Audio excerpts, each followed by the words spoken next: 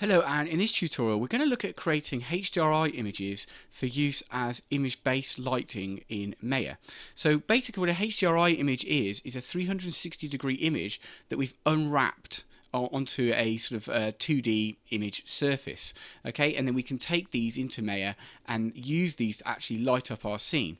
The main idea of this is that we can light our virtual object up using light sources that we've captured actually on the set, in the place where we're trying to put the virtual object.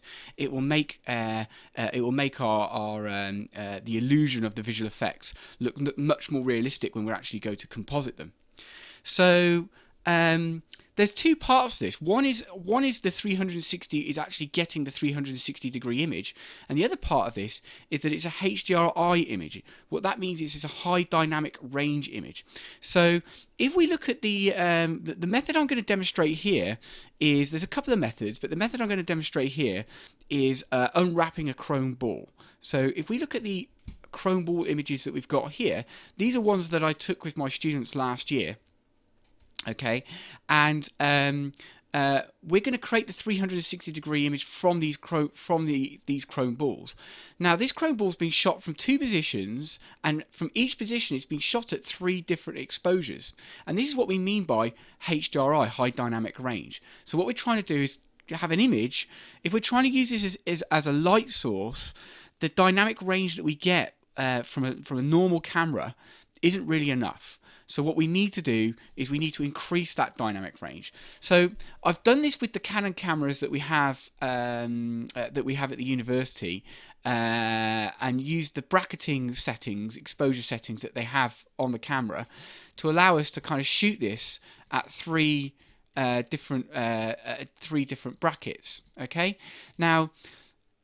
What you'll find is this isn't giving us a massive. I've stretched this, I've stretched this bracketing on the Canon cameras as far as it will go, but it doesn't really give us enough of a dynamic range. If you wanted to go further with this, what we could do is we could get and you've got a Canon camera, so you can't do this with the university cameras, but if you've got a Canon camera, your own one, what you might want to consider is going to Magic Lantern. And this is something I've done with my camera. And what I've done is, this is special sort of firmware software that adds a whole load of new features to your camera and capabilities to your camera. One of them is a sort of more advanced bracketing options on here, which allow you to kind of to actually take an image up to, rather than using 3 exposures, you can take up to 9 exposures and have a greater control over the difference in stops between the exposures. So you can actually take exposure a far greater variety of sort of dynamic ranges. Okay, so this might be something, if you've got a camera, for you to seriously consider, a Canon camera that's compatible to seriously consider. The caveat I would say is that this will, if you do this and this breaks your camera, your camera will be bricked. So that means you won't be able to use it anymore. Okay, and basically you'll have to just go in the bin. Okay, and so I'm putting that warning out there. I've done it to my camera, and they've managed to do it reasonably safe in terms of the process of putting this on here without actually damaging your camera. But I put that caveat on there. It will be bricked, and Canon will not cover it. Okay, you will have voided the warranty. Okay, so just be aware of the risk you're taking if you're doing this.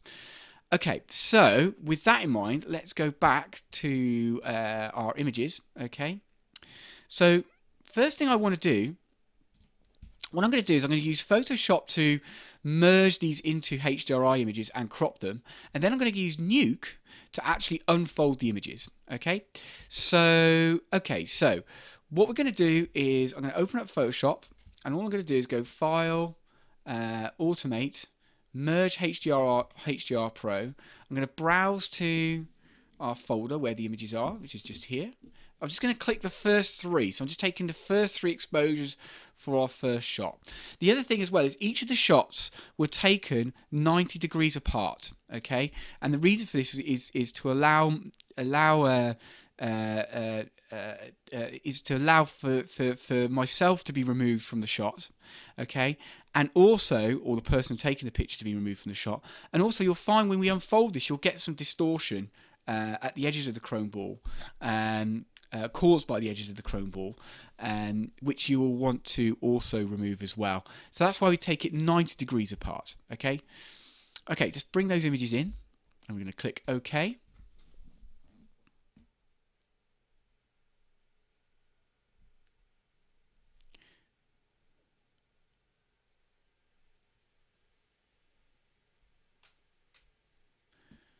Just wait for Photoshop. Okay, right. So, and you'll see here from the histogram what I mean by not using the whole dynamic range here. Okay, so you'll see that, yeah, a part of the dynamic range is sort of, it's not using this part of the dynamic range here. So remember, we are dealing with a HDR, a high dynamic range image here. So, we want to be able to try and use this range. Okay, so but that's what I've managed to get from the sort of bracketing that's available on the Canon cameras that we have. Okay, so what we want to do is we want to be in 32-bit mode, because that's what allows us to create a HDR high dynamic range image. If we have 8-bit, that's just compressing it to a standard range. So we stick with 32-bit, we click OK, and then creates the file for us. So this is our high dynamic range image here, okay? And what we can then do is we can then crop it. So I'm just going to put a crop in here, okay? And then I'm just going to refine the crop by just going transform selection, and I can obviously just refine that crop nice and carefully. Just be careful, it's quite difficult to see the exact border of this where the green is, so just be careful of that. It's going to go to here. Might try and crop that a bit better. There we go.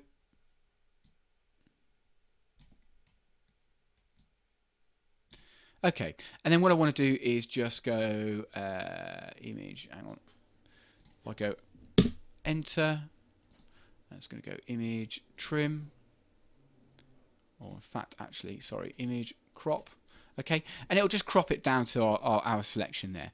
And then all I'm going to do is I'm just going to go and save that. So I'm going to go File, Save As, and I'm going to save this not as a Photoshop file, but as a HDR file. There are other formats like OpenEXR which can deal with high dynamic range images, but this is and TIFFs as well. But this seems to be the most widely compatible. So this is what I tend to use when I'm dealing with images, high dynamic range images. Okay, so I'm going to click HDR and just go save. In fact, I'll just call it shot 1.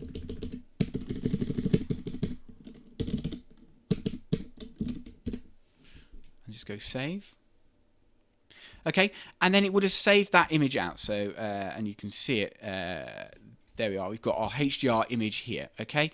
And then we just do the same process with these 3 images, okay? But again, if you did Magic Lantern and you had 9 images, then you would just do the same process, but obviously just import the 9 images for your shot rather than the 3 images. Okay, so that's creating the images, and in the next step, what we're going to do is bring those into Nuke.